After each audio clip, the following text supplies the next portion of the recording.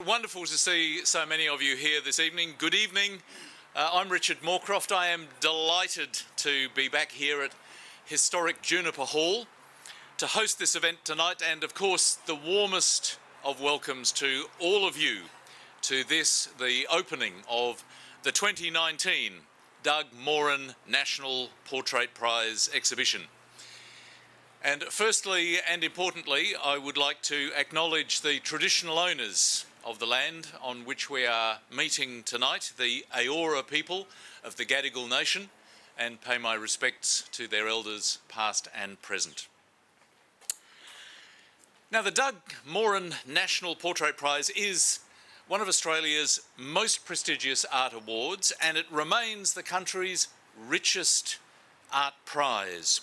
The winner receives $150,000, and each one of the finalists hung in the exhibition receives $1,000.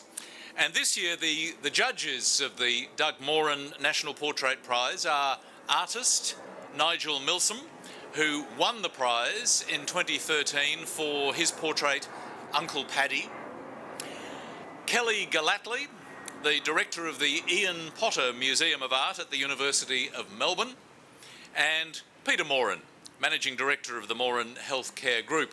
And of course, Peter's parents, Greta and Doug Moran, and I'd like to acknowledge and welcome Greta here tonight. Thank you. They established the Moran Arts Foundation in 1988 for Australia's bicentenary, with the Doug Moran National Portrait Prize being joined then in 2007 by the Moran Contemporary Photographic Prize. So great support for the visual arts. And now it is indeed a pleasure to welcome the CEO of the Moran Arts Foundation and the Managing Director of the Moran Healthcare Group, and also, of course, as you've heard tonight, one of our judges, Peter Moran.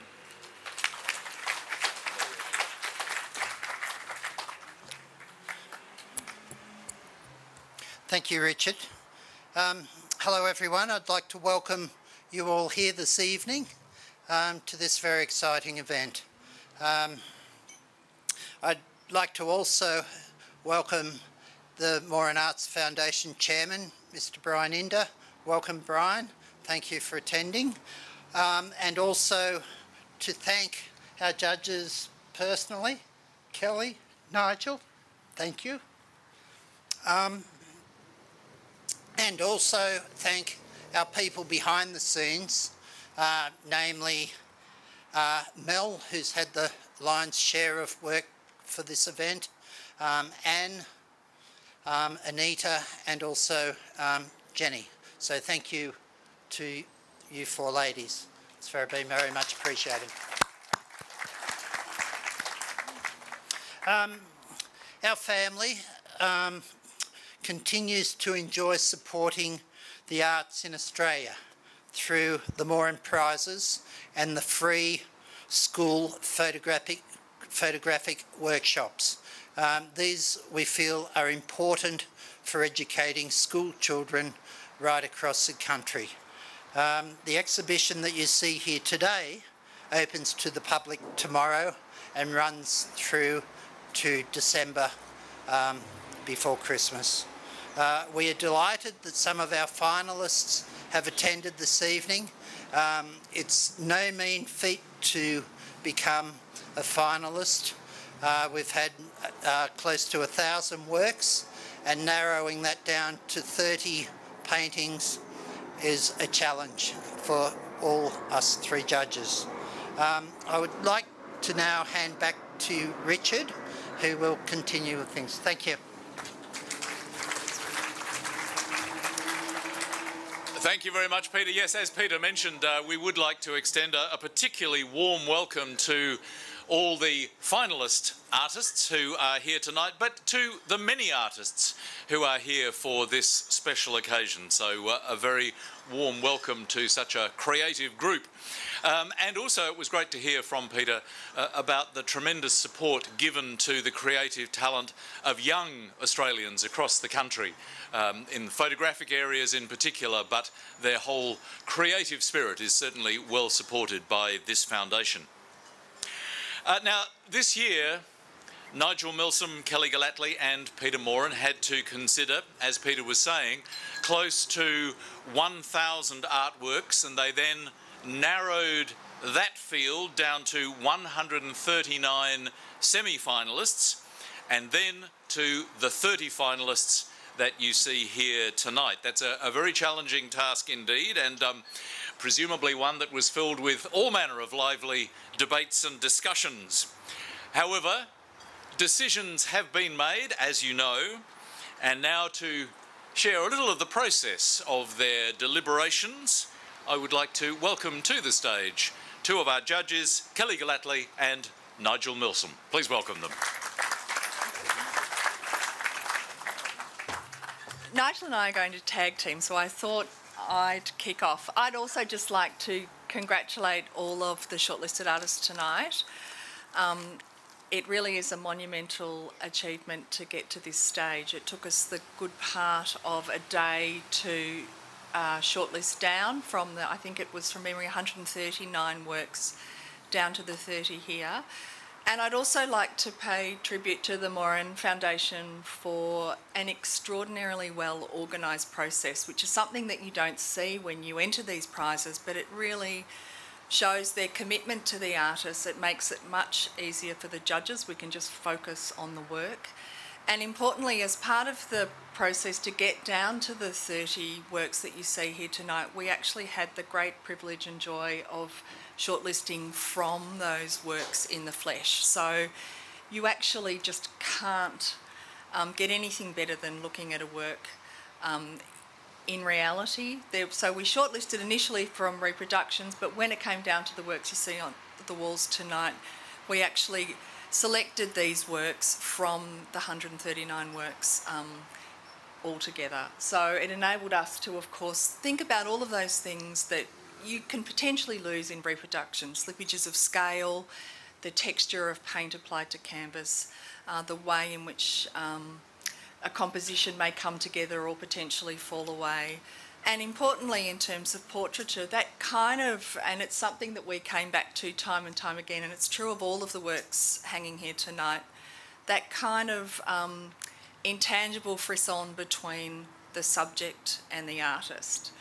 And I should say thank you to all of the subjects who have so bravely turned up tonight and who have given themselves to this important relationship with the artist, because it can be a challenging one, and it's one based on trust and a mutual respect for two different, often two different types of artistic practice.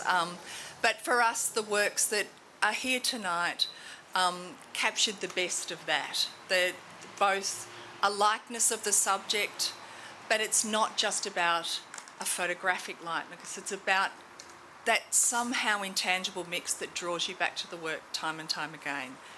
And I'll now hand over to Nigel and he'll speak a little bit about the winning work. Thank you. Well, yeah. Thank you. Firstly, I'd like to thank Peter and Greta Moran, basically for their energy and commitment. Sorry for reading from this paper, but for their energy and commitment to seeing that this art prize that was sort of based on Doug Moran's passion for supporting art in the country continue. Like, what I was completely surprised about was how their passion and their ability and their patience throughout as a judge that was shown throughout the whole process of getting down to the last 30 was completely beyond like anything I'd ever sort of experienced in the art world before. They gave Kelly and I complete sort of freedom. There was never any pressure to jump in and choose anything sort of on a whim, and I feel that that makes the paintings that are in the show sort of more, I mean, yeah, important, because I mean, when you're under pressure to put a prize together, you know, it can be a daunting experience from what I've seen. But anyway, I'd like to just say thank you to Peter and Greta for really having the faith in art to come to the fore. It's unusual in this day and age. So yeah, thank you. I'd also like to thank all the artists that entered this year. You know, it was an honour for me to have the opportunity to see the 995 works or whatever it was that were entered. Every single entry was a pleasure to view, and although a vast amount of these paintings had to be omitted because of the small amount that were needed for the show, yeah, I would encourage all those artists to continue doing what they do, and if anything, push harder, and because you never know what the future holds. I guess the question when you're a judge, or when you're asked to judge a prize or a portrait prize, when by default you kind of looked at as a portrait painter, is what makes a great portrait, which is a sort of a mystery. But anyway, like personally, I guess it's a subjective response to the painting, simply because we all have our own individual way of seeing things based on our own experience. And I think that's something that is precious and that we need to hold on to and keep working with. You know, and I guess one of the things that makes, and I guess that's one of the things that makes viewing art and engaging with it really important. But personally, I think the best portraits initially, for me as a painter, they have the tendency to drive you away, bring you back to view them and push you back again. But I guess ultimately, and I guess this is probably across the board, a good painting will bring you back.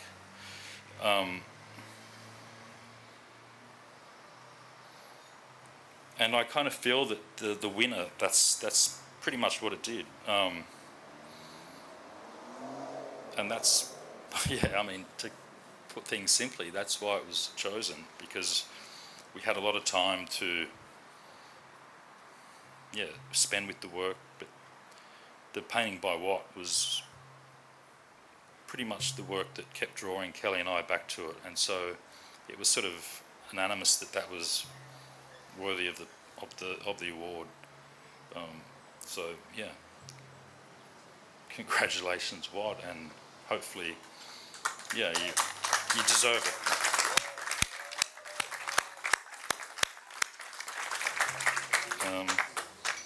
So yeah, I mean, wherever you are, if you want to come up and accept the check, you're welcome. If not, I'll put it in my pocket and I'll enter the building.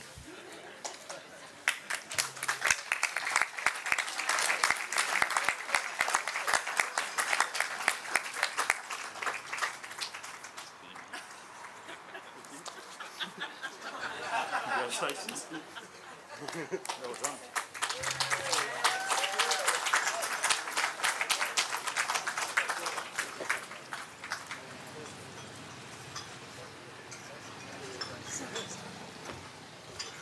Thank you. Thank you to Peter and Greta. It's pretty extraordinary. They didn't call me this morning, which was alarming when I was announced.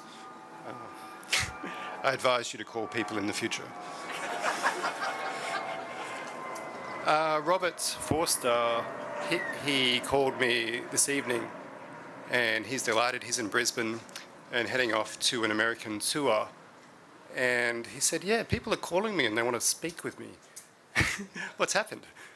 So, yeah, I advise you to all go home and listen to your Go-Betweens records and get back to the 80s. Thank you.